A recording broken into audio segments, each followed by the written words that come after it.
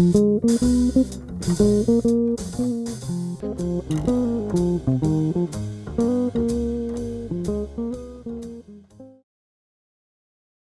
student who sees the most rocks wins. You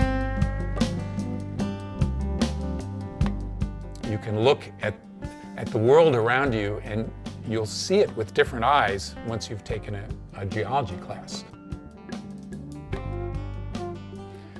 It's important for geology students to see rocks not just in a drawer, but to see them where they occur, to see them in context. It would be like reading a book without knowing the culture of the author or the culture that was being described in the book.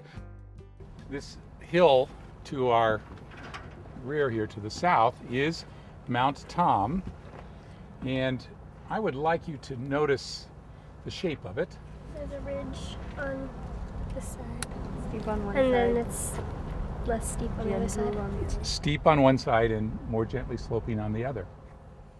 I think my job as a college teacher is to make myself irrelevant to the students. That is, I want the students to be able to learn without the aid of a teacher, to prepare them to go through life as learners, having picked up in the process of my classes skills of learning, skills of inquiry, skills of problem solving. John is just in general an inspiring man. He wants college to be my journey, and he inspires me to take charge of it and to not follow and not be led by professors, but be inspired by them. Each place you go, form a hypothesis of what is there, and think about how you could test that hypothesis by going somewhere else. When you hear him talking about rocks, he just has this passion. I remember coming into his office to ask him a question about the project, about an experiment, how I should run something, and he'd grab a rock from one of his shelves and be like, let's look at this under the microscope, and I want to show you what it's like when we use different filters so you can see the different formations. And he's just a lot of fun. Geology is not just my job, it's what really interests me. And each rock has a story within it. So I like to figure out the stories.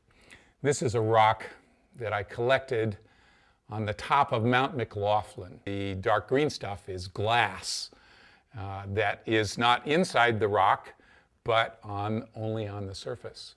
So it's a puzzle. What's it doing there? Why would there be this glass on this weathered surface? And the answer is that we were the highest point for miles around. This is where the lightning strikes when it rains. And so this is the result of a lightning strike, the energy in that lightning melting the rock that's here. I like to share those stories with the students and have the students have the joy of discovering that history. The great things that has inspired me with John in the classroom is just his ability to do the great class demonstration and really get students to think about complicated geologic processes such as mixing of different magmas and what the compositions in that might be through doing very simple kinds of things like eating M&Ms or sucking on a popsicle. Passion, deep friendship, and very smart.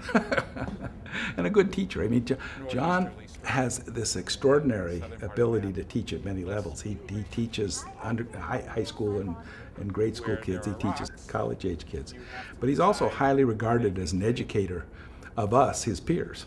And just to show you how highly regarded he is, he's been elected as the next president of the Mineralogical Society of America. Geology in the field, taking students in the field is an important thing that we do. I take students to Cape Ann, near Boston, to Cape Cod, to Vermont, to the Adirondack Mountains. Nevertheless, there hasn't been a volcano active in New England for 200 million years, and volcanoes are an important part of geology.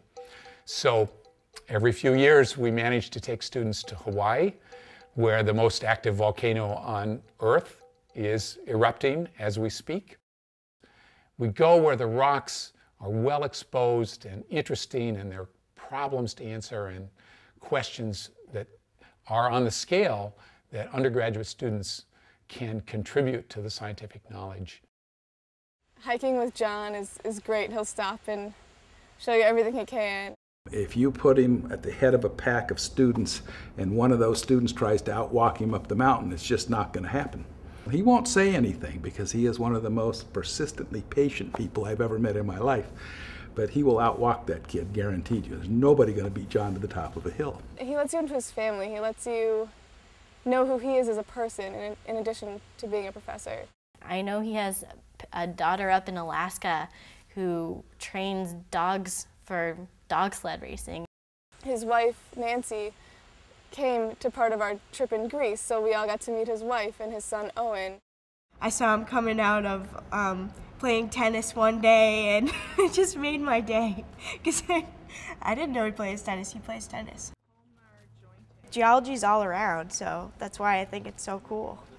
And I think he's been a big inspiration in that, of finding out what's underneath the surface. And there's a lot underneath the surface for him, too. The students we have at Smith are very bright, and just when you engage them, they are so rewarding to deal with. I have the best job there is.